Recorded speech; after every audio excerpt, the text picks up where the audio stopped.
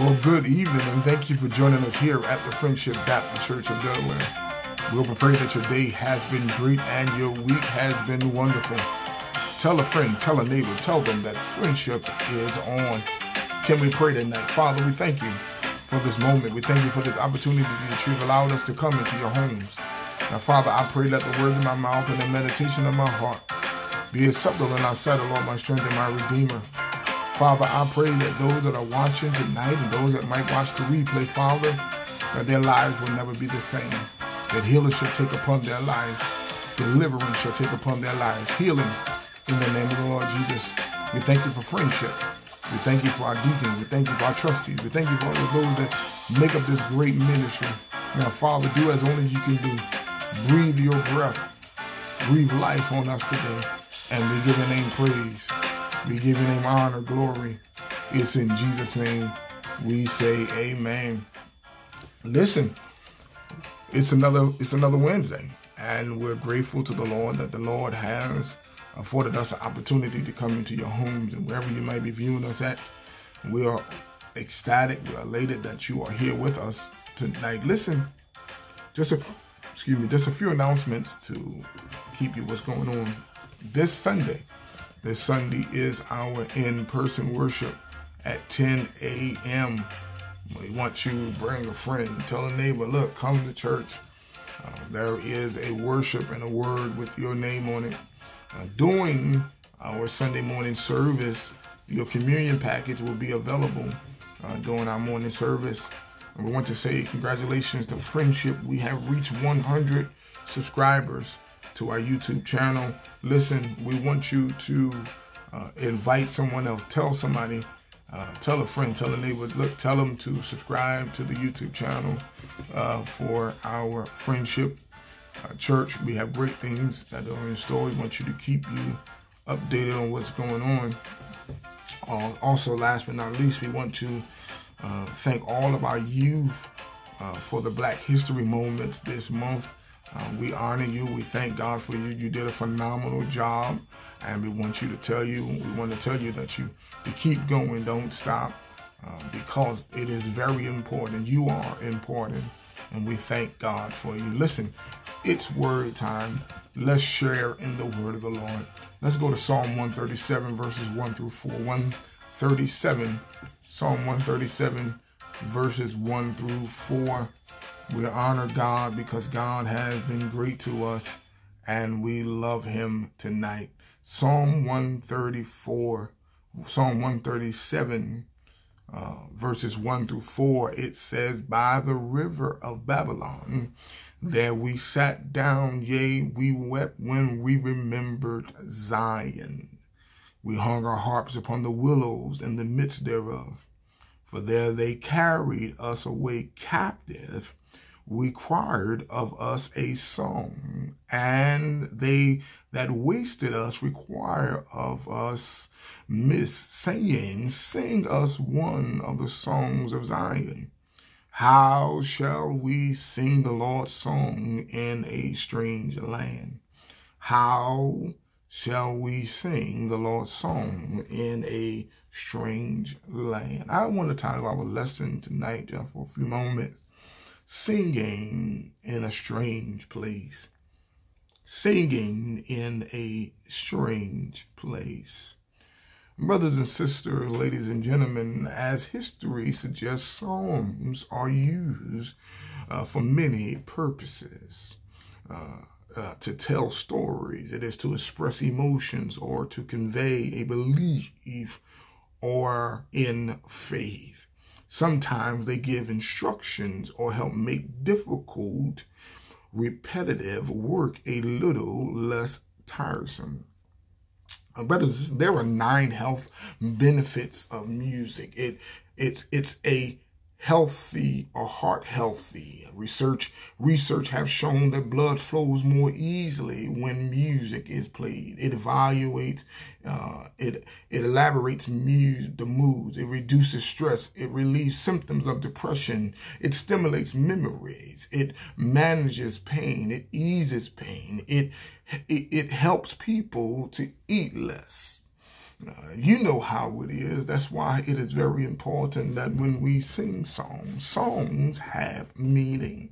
If you don't believe it, people have made millions singing and writing songs that sometime that even until today, these same songs have meaning.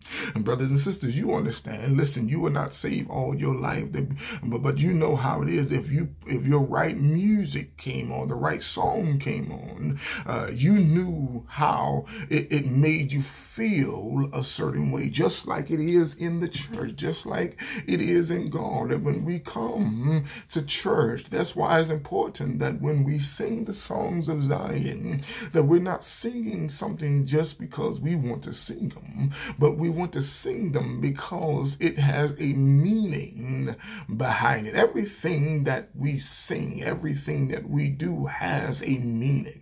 And brothers and sisters, that's why you have to understand that the devil got kicked out of heaven. So he already knows him, and 1/3 of his people got kicked out. And so he knows how to maneuver in music. He knows how to get what he wants. And you have to understand that even in music, you have to understand that when Saul got beside himself and saw there was a problem going on, they called for David. David began to play the harp, and everything that was going wrong became smooth. You have to understand. That's why it is very vital that we don't sing something because we want to sing it, but we have to sing it because it has a meaning. Here it is in our text tonight. Psalm, the book of Psalm contains ancient Israel's favorite hymns and prayers, which are used in their worship of God, the great King. Throughout the book of Psalms, you will find many hymns, prayers, and devotion of their worship to God. The book of Psalm is a collective of 150 ancient Hebrew songs and prayers. Psalms give voice to personal feelings that they are poetic and not doctrine essays. The psalmists frequently were interested in how something felt more than what it meant. Think of the Psalms as entirely as a diary. They reflect people's most intimate encouragers with God. Watch for figures of speech and repetitive. Poet language requires that you read with your heart as well as your mind.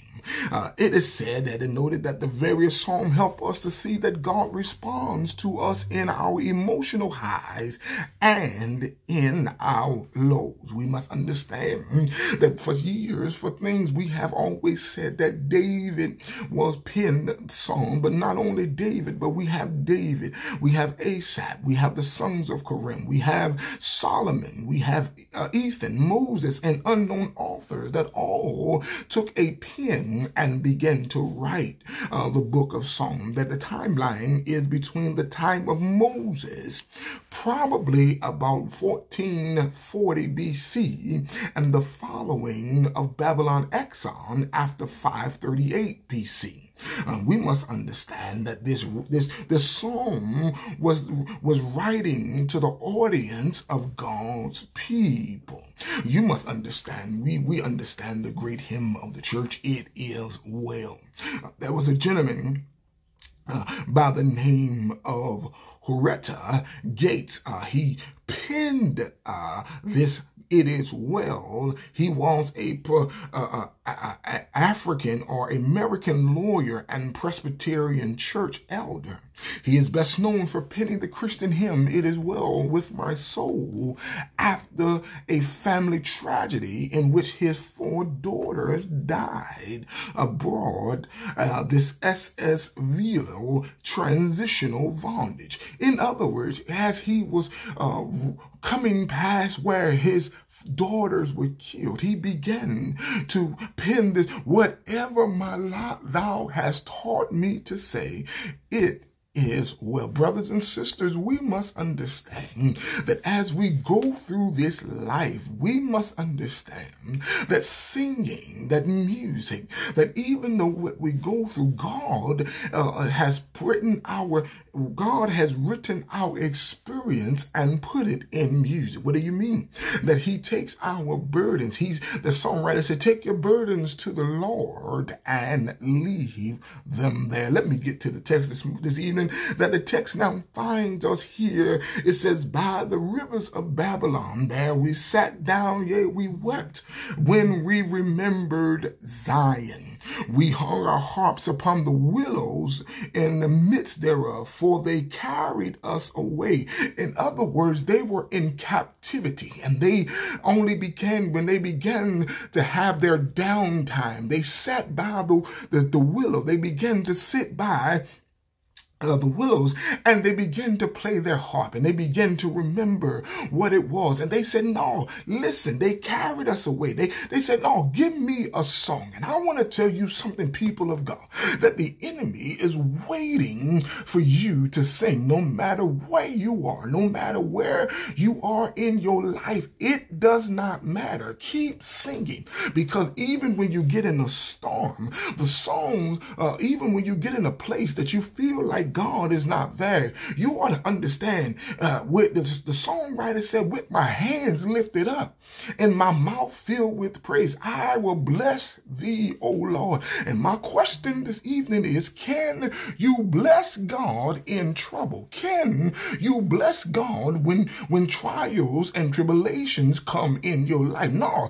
Can you really bless God when the enemy of your soul desires you more than what God is desiring you? What do you mean? Because every time you do good, evil is always present. Can I get somebody to put it in the comment and tell somebody, just keep on singing? They say, how can we sing the Lord's song in a strange land? What do you mean? How am I how can I get to a place? How can I get to a place where I need God to go? How can I sing the Lord's song in a place where I'm unfamiliar? The problem is, no matter how unfamiliar you are, open up your mouth and sing the Lord's song. They said how they carried us away. And they said they wanted us to sing the Lord's song. They wanted to hear what you was going to say. How are you going to do, how can you do the things of God when the enemy of your soul, the enemy has you in a captive mind? He has you held captive. And in this season of our lives, it is the enemy's job to keep our mouth shut. It is the enemy's job to keep us from singing. It's the enemy's job to keep us from doing the kingdom agenda. But I want to tell somebody this evening that even when you're in a place that you don't even know how you're going to get out, sing. You don't know how you're going to make it, sing. You don't know how you're going to come out of it, sing. What do you mean? I don't know how to sing. No, he did not say sing on target. He did not sing on key. He said, open up your mouth. He said, make a joyful noise unto the Lord and serve the Lord with gladness. Come before his presence with singing. Know ye that the Lord, he is. And what you must understand is that I'm singing in a place that I'm held captive. I'm in a place that I don't know how I'm going to come out. I don't know how this is going to work for me. I don't know how this is going to do. But what do you have in your bag? That when you get yourself in a predicament, will you sing? Will you shout? Or will you just let things go? But I want to tell you something this evening, that don't you let nothing stop you from opening up your mouth. My assignment tonight is this. For they carried us away captive, requiring us a song. And they that wasted us required us saying, sing us one of the songs of Zion. The question arises, how shall we sing the Lord's song in a strange place, in a strange land? It's easy. A song comes out of your experience. Songs come out of your devotion. Songs come out of your worship. You don't wait till you get to church to sing. There's somebody, you sing in the shower, you sing in your car, you sing in your, but when you get in a place that is unfamiliar,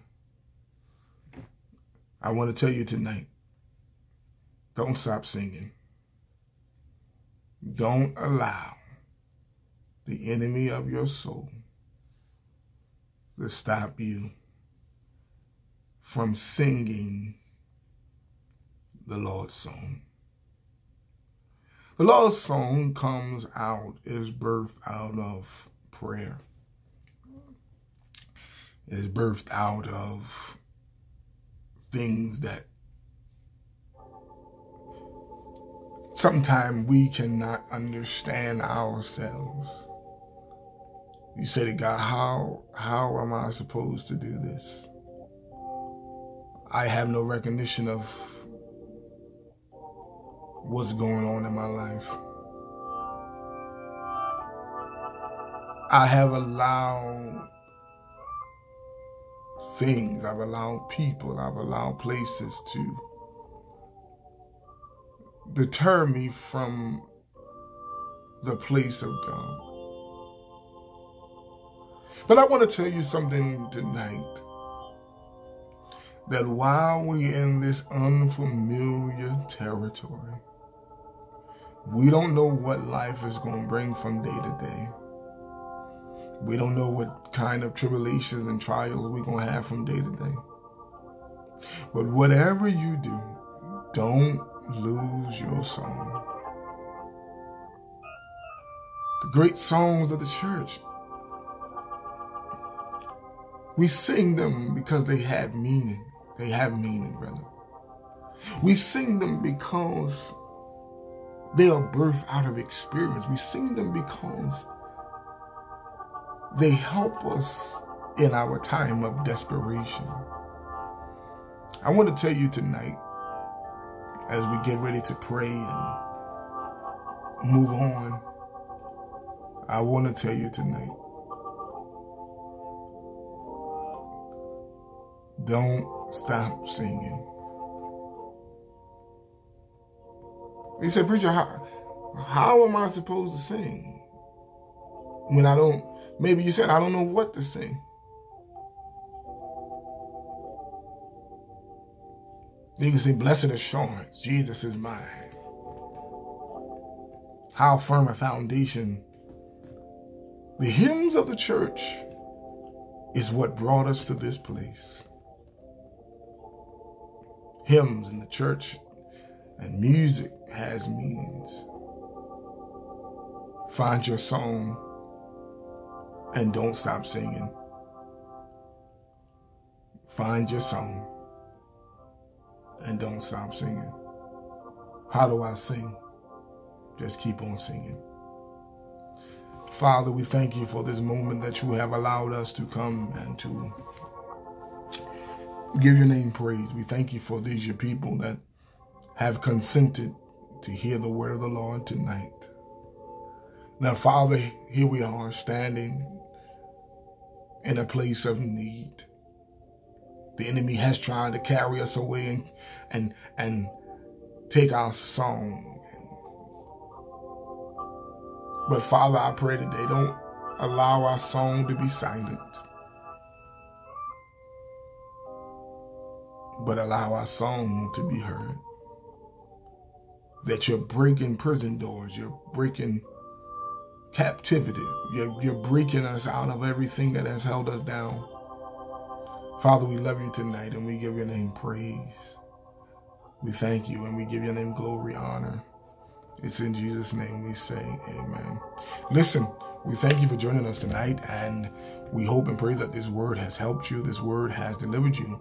Listen, meet us Sunday morning for our in-person worship. There is a worship and a word waiting with your name on it.